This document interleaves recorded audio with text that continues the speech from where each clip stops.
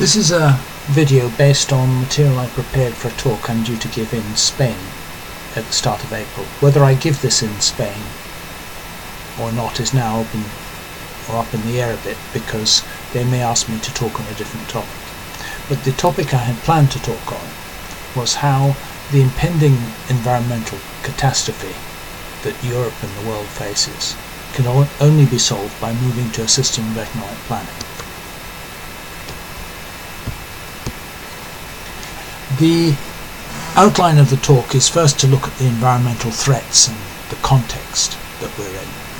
That involves looking at deep history, food constraints, heat constraints. Then look at the structural changes in the mode of production that are going to have to come about. What's going to go, what's going to replace it.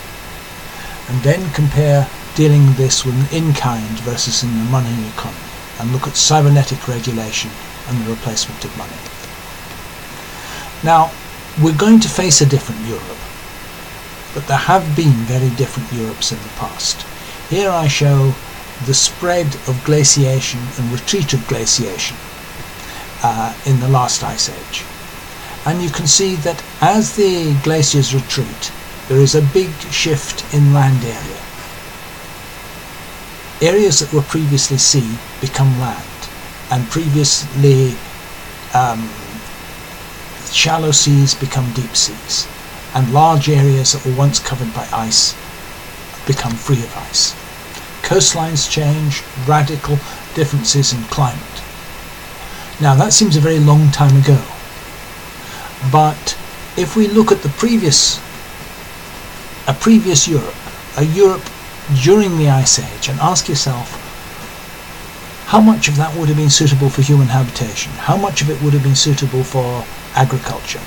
Probably only the area of Spain and the Balkans and southern Italy would have been suitable for agriculture. In other areas, the climate would have been too severe to have allowed this.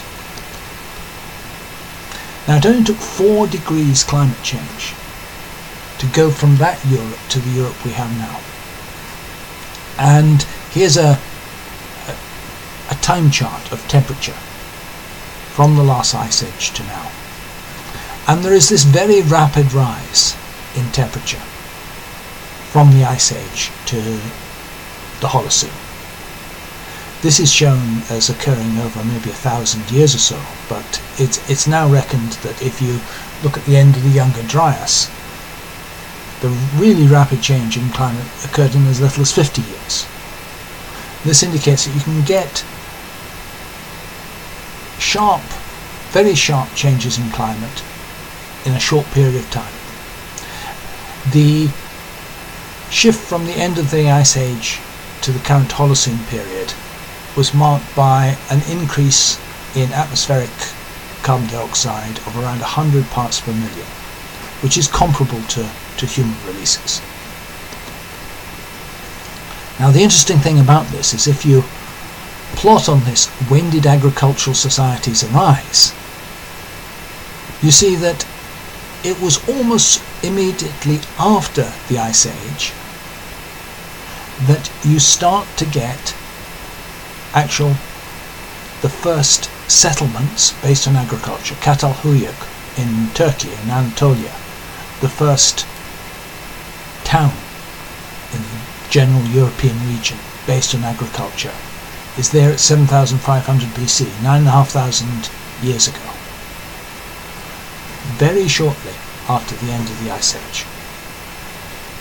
And that was a 4-degree sea change that produced that. There's Catalhuyuk in Turkey. These are the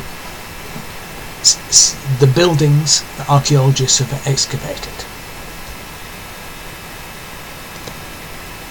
Now let's look somewhere else. Let's go and look at the high Arctic, and we'll look at California. Here in California you can see redwood trees. We're familiar with redwood trees growing in California. But if you go to the high Canadian Arctic, there are stumps of redwood trees there. Just how far north they are is quite striking. Axel Heidelberg Island, level with the north of Greenland. It's now a barren Arctic waste. But at one time it was warm enough for Californian type vegetation. Fossils that found there include alligators. The climate change required to produce these circumstances is within the range of projected changes over the next 2 centuries. It has happened in the past, and if you look at the extreme range of projected changes, they're of that degree. Climate change produces social change. The end of the last ice age meant the extinction of the Pleistocene megafauna. Hunting no longer became a viable lifestyle. It forced the adaptation of agriculture in Anatolia. Subsequently, the Indo-European peoples, based on agricultural production, spread across Europe and across India and the Middle East. So the current population of Europe is a consequence of the economic changes that followed on from climatic change at the end of the last ice age. Also, changes in basic forms of energy produce social change. If you go back to feudal Europe, it relied on natural energy sources. Human muscles, horses, water wheels, charcoal as a fuel. Then you got the exhaustion of forest fuels. Forests were cut down to provide charcoal for the iron industry. This then led to the development of the use of coal as an alternative fuel. And with this new energy source came steam power, and with steam power came capitalist Europe. We have to ask what is going to happen with the end of fossil fuel. We know it's producing global warming. What else will it produce in the way of social change? You have to realize that we're facing comparable changes to those which occurred with the end of the last glaciation. There is a glaciation still in existence. It's on Greenland and Antarctica. And as things are projected, that glaciation is going to be eliminated. The glaciers are going to melt. The permafrost areas are going to thaw. Changes comparable to those which occurred across the European continent, across North America at the end of the last ice age, are going to occur over the next 2 centuries. Here are some impressions of what that implies. We have to be planning for the end of capitalist civilization, and I'm going to focus on the 4 F's, I call them: food, fuel, fire and flood.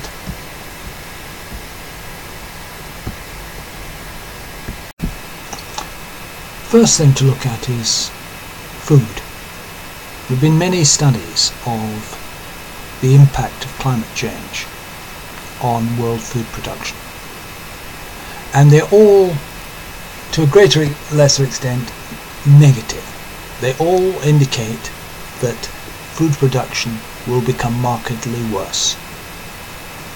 How much worse is what they differ on.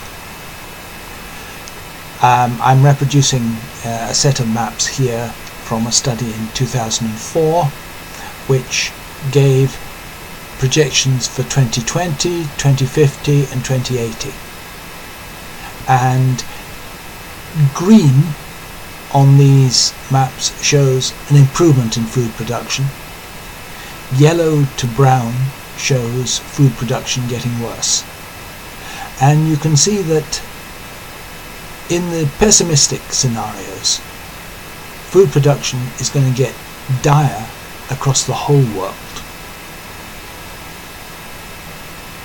Even on the optimistic scenario, large areas of Africa and Eastern Europe, Eurasia become really bad for food production, maybe 20% lower.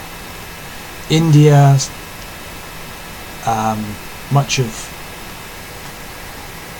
South America has significant losses.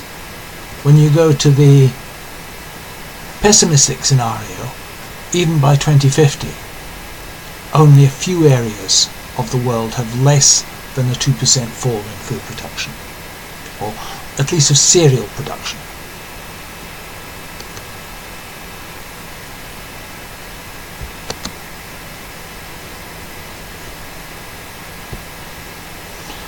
Zoom in a bit to the best case scenario for 2050. We can see there are still some areas, Canada, Argentina, much of Europe, which is projected to have benefited a bit from the climate change. But if you shift to the pessimistic scenario, by 2050, all of these areas are doing much worse, and you're only scraping by in Europe and Canada.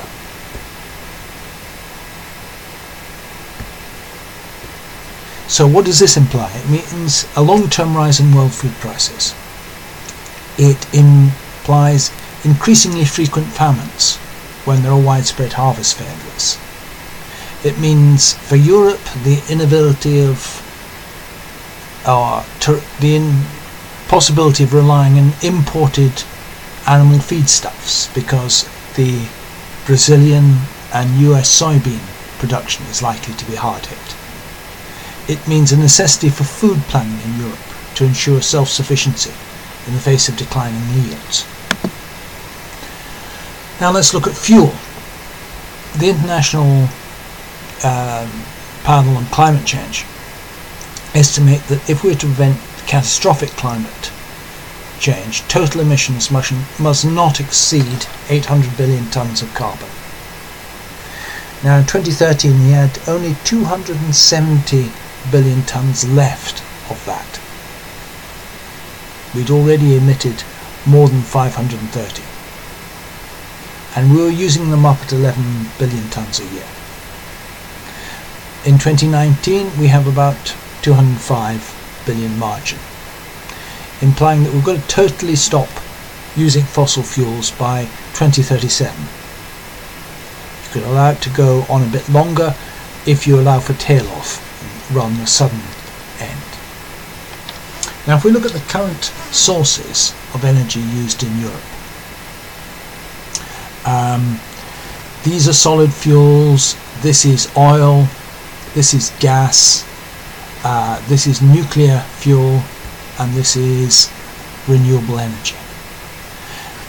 Everything below that is fossil fuel. So overwhelmingly Europe still depends on fossil fuels, 72% of it. Now there has been a fall. It's fallen from 78% in 2005 to 72% now. So it's fallen 5% in 10 years, falling by about 0.5% a year. And we've got to get it right down essentially to zero in the next 20 years.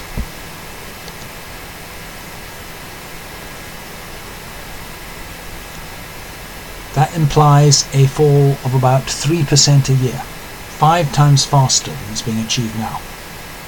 Not only does it imply closing down all coal, oil and gas power stations, but it'll be necessary to build enough new nuclear and wind power stations to replace not only the electric supply that is currently provided by coal stations, but we have to replace all the other energy uses in heating, transport and process energy.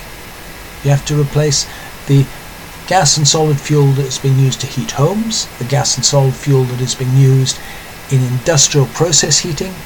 We have to replace the use of diesel and petrol in road transport and shipping transport, aviation, etc.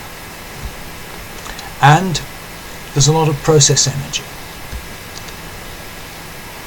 Let's look at transport first.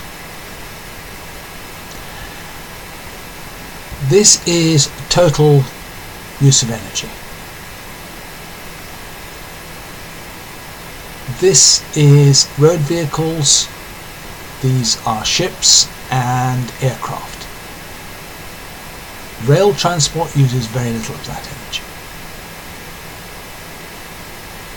And this almost entirely parallels the oil-derived fuel use. Almost all of it is oil-derived fuel. We have a transport system almost entirely dependent on oil-derived fuel. The biggest single use is road transport.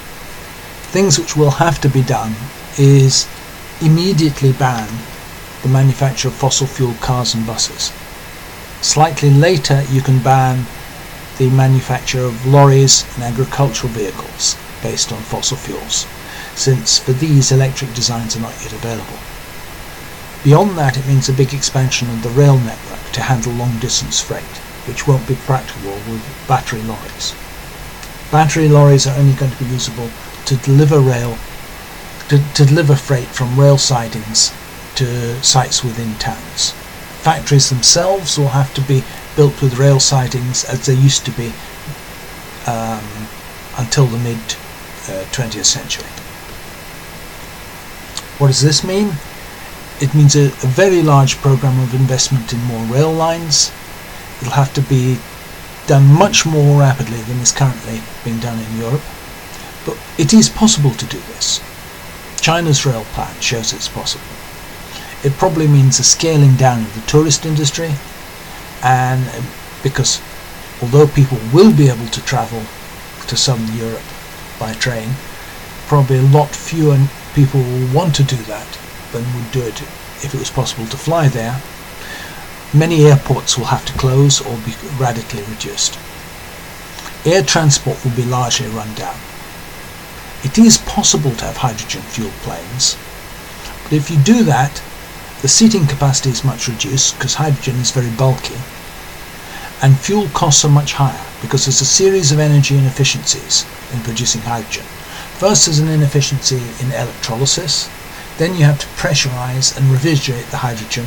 Then you get the thermal loss in engines, which you are getting thermal loss anyway, because the high band pass gas turbines may be 44% efficient. So, although when we say that renewable energy is approaching the cost of fossil fuel energy, what people mean is that renewable electricity is approaching the cost of fossil fuel electricity. It doesn't mean that electrically derived fuels like electrolytic hydrogen are in any way competitive with fossil fuels. This is not just hypothetical. The Russians actually built a hydrogen-powered jet airliner by modifying an existing Tupolev, or the prototype was the Tu-155, which I show a photo of there. The commercial version, which they planned to produce but it never turned out to be cost effective, was the Tu-156. As you can see, because liquid hydrogen is so bulky, the whole of the latter part of the fuselage has to be given over to the fuel. You therefore can seat many fewer passengers, maybe only 2/3 of the passengers you could seat otherwise, and the cost of the fuel is much greater. So the cost per passenger will be 2 or 3 times what it is now. Airfares will go up a lot, and a lot fewer people will travel by air.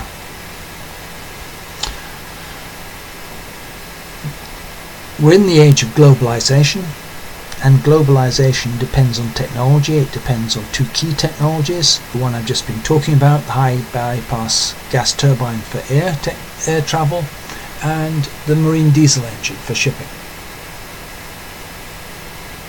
If you no longer have diesel fuel, what do you have? There are 3 main alternatives. You could have nuclear powered ships. There were prototype nuclear cargo ships built in the 60s, but it's highly unlikely that these will be viable in a commercial environment. They're expensive, difficult to maintain, and it would probably be thought that the hazards involved with shipwrecks, etc., of nuclear powered vessels will rule that out. Now we know that wind power is a viable technique for ships. Sailing ships existed long before steam or diesel ships, but they're much more expensive in manpower than powered ships. In principle, you could use liquid ammonia as a fuel for gas turbines. This is practical, but liquid ammonia is going to be expensive. So, although it will be possible to have ships fueled by liquid ammonia, the cost of synthesizing the fuel is so high that there is bound to be considerably reduced sea transport. When I say wind-powered ships, your initial image is probably of square-rig sailing ships, but there are other technologies. There's a technology developed in the 1930s, 20s and 30s called the Flettner rotor, which relies on an obscure effect that if wind is blowing over a rotating cylinder, it generates thrust, and by tuning the direction that the cylinder rotates in, you can have forward or reverse thrust. This was on the top right here is the first Flettner rotor ship built in the 20s and 30s, and this is a modern prototype. It is viable to have these things with relatively lower manpower than the old sailing ships, but the ships will be much smaller than the modern bulk carrier. You don't get enough thrust to travel at the speed that a modern bulk carrier could. Another key technology is steel. It's a major source of carbon dioxide production, and capitalist civilization was built on steel. Now, if you're going to phase out coal-based steel production, what does that imply? There are alternative ways of producing steel. You can use hydrogen as a reducing agent instead of carbon monoxide, which is what's used in a blast furnace. But the cost per ton will be significantly higher, since hydrogen from electrolysis is much more expensive than coke. The process is endothermic, that's to say it absorbs energy rather than releasing energy, so additional heat has to be supplied by passing the hydrogen through an electric arc furnace to heat it up to high temperatures. And there's going to be a big capital cost of replacing Europe and the world's steel plant over a short period. How much more costly is direct reduction steel than existing steel? Well, it depends on your electricity costs. This graph here computes the cost of direct reduction steel as a function of the electricity cost in euros per megawatt hour. Since the range of commercial electricity costs in Europe is about just under high 40s, under 50 euros per kilowatt hour, we get a price which is not prohibitively more, but is maybe 30 or 40% more for steel than it is now. The implication is that we'll be able to afford to use less steel, and we're going to need a lot of power plants to provide the electrolysis and the heat. It's reckoned that Germany alone is going to require 100 terawatt hours of additional electrical energy just to operate the steel industry. I said the issues were food, fuel, fire and flood. There are going to be direct risks associated with rising temperatures. Heat waves are already bringing frequent wildfires, and these are going to become more common. deaths from heat stroke are going to rise to horrific levels. In 2003, 70,000 people were killed in Europe by a heat wave. If what's known as the wet bulb temperature rises above 35 degrees centigrade, people cannot get rid of their body heat by sweating. They overheat and die of heat stroke. Now, a wet bulb temperature is the temperature you register on a mercury thermometer if you stick the mercury bulb in a little sock of dampened cloth to mimic what happens to the human skin when it is cooling itself by sweat.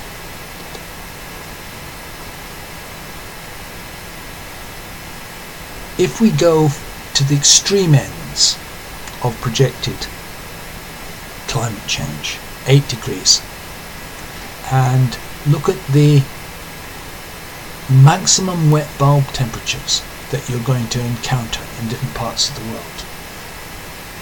Anywhere above the 35 will be unsurvivable for human beings who are not in air-conditioned buildings. It doesn't mean the temperature is that high all year round. This is the maximum 24-hour sustained wet bulb temperature. But 24 hours at a wet bulb temperature above 35 is fatal. So you see that areas of surprisingly dense inhabitation, like the East Coast region, east and midwest of the United States, most of India, the most densely populated parts of China, most of Egypt, these will reach temperature levels which are unsafe for human life. That includes some parts of the southern areas of Europe as well. These are obviously relatively inexact maps because they're based on simulations, but it gives you an indication of the areas which are currently centres of human civilization, of human population, which are going to essentially become uninhabitable. That's for a worst case Eocene type scenario. The Eocene period was the period when those wet redwood trees grew in the Arctic. If you take the simplest physics-only models of climate change, ones which are not general computational models but simple physics models, which don't take into account any feedback relations, and you project forward current emissions of carbon, we reach that kind of temperature in the mid to late 2100s.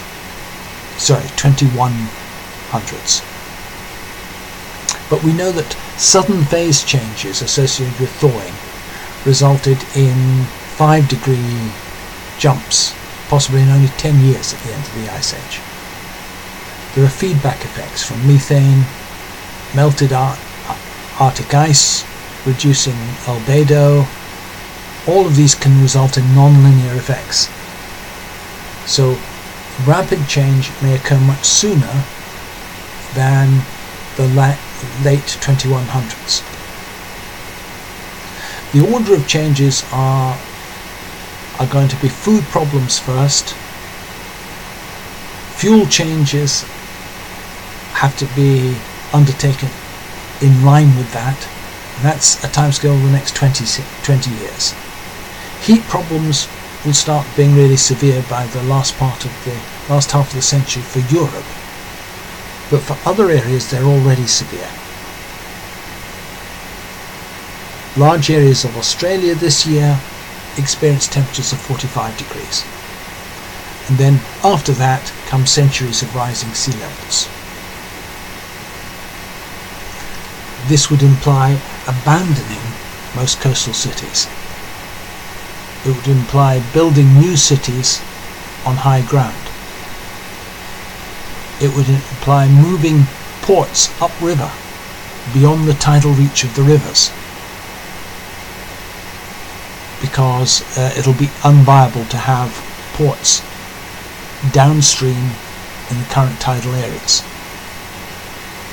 This is just the area that would be lost with a 5-meter inundation.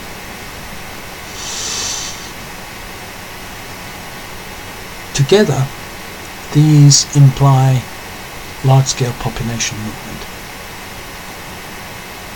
There will have to be a deliberate depopulation of low-altitude southern parts of the European continent, either permanently or at least in summer. And people will have to move to the north or to new towns in the mountains, where the temperature will not reach such extreme levels. The flood danger will mean the abandonment of coastal and floodplains almost permanently. Again, tens of millions of people will have to be rehoused on higher ground. If you look at the terminal flood scenario of complete deglaciation, a deglaciation comparable to that which occurred at the start of the Holocene, you can see the North Sea will intrude right into much of Holland and northern Germany. The Baltic will overflow its banks and cover large areas of Poland. The Baltic states will completely disappear. Southern Sweden, Denmark will disappear. Much of England will disappear.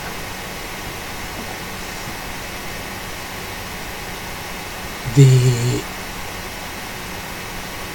Spain,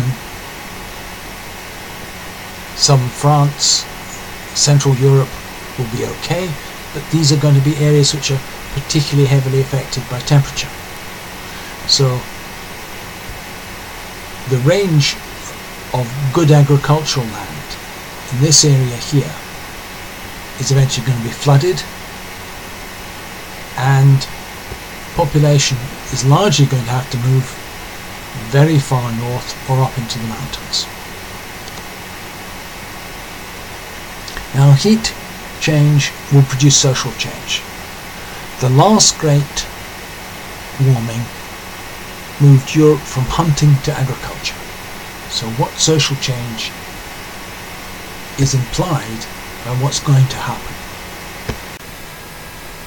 The first point to note is there's going to have to be a really huge restructuring of the economy.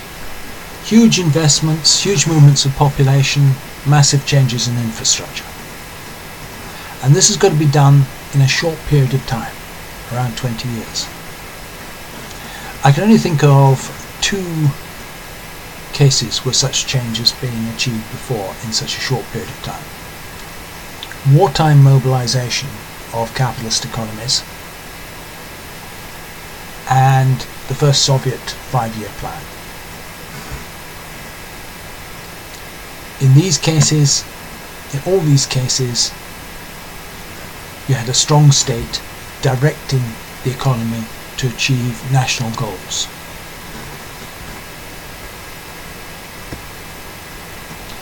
And there are 2 big options, therefore, both compatible with state direction: state capitalism or a full socialist planned economy. We'll look at both, but first at the features they have in common. The common features are that the state plans the main features of the economy in material terms, not money terms. The state directs labour from inessential to essential sectors. It imposed various forms of rationing to restrict private consumption. The state finances the needed investment. And investment in new infrastructure has to be very high. For example, recent Chinese rapid industrialization has involved 45% of economic output going into new investment. Now, if we take a state capitalist option, which is more or less what happened in war economies and what's happening to a large extent in China, slightly less in China, Most production is still in the hands of private firms, but these firms work under state direction on state orders. There is labour supply rationing. Inessential sectors like banking, advertising, sales promotion would have employment quotas reduced. There would be rationing, at least of carbon, probably other goods. And there would have to be extensive state rights to requisition land for national use. People at the moment worry about unemployment, but in the kind of restructuring we're talking about, the labour supply will be soon, very rapidly, the major constraint on the levels of infrastructure investment needed. Occupations will have to be categorised according to how vital they are of achieving the goals of environmental adaptation. There'll have to be direction of labour out of services into agriculture, construction and capital goods. Wartime experience shows this becomes necessary within a couple of years of mobilising the economy. The experience of both the First and Second World Wars bears this out. When I talk about carbon rationing, I'm talking about something similar to the American system of petrol rationing introduced during the 1970s oil crisis. All citizens then got an equal petrol ration, and they could sell these if they were in excess of their own use, their own need. Commercial firms would have to buy the rations from citizens. You would end up with garages acting as exchanges for the unwanted rations, and the total ration is reduced each year in a predictable way. The economic effect of this is redistributive towards those on low incomes, unlike carbon tax schemes, which hit those on low incomes worst. On financing, the state is going to have to spend what it needs from newly created money, which it then mops up using tax and bond issues. Income tax levels will have to be set to reduce luxury expenditure to a minimum. As an example, in 1945, when we still had a state capitalist economy in Britain, the income tax for the very rich was at 97.5%. You might actually put a tax on bank deposits to encourage people to buy state bonds. The idea of an in-kind economy versus a monetary economy was promoted by the economist Otto Neurath, who'd been involved in planning the German economy during the First World War. And he emphasized that what war economy taught you was that what was important was not money, stocks and shares, bonds, etc. It was the actual flows and usage of material goods. Now, you can achieve that partly in a state capitalist economy, but you can achieve it better in a socialist economy, where all the major firms either become state-owned or are workers' cooperatives.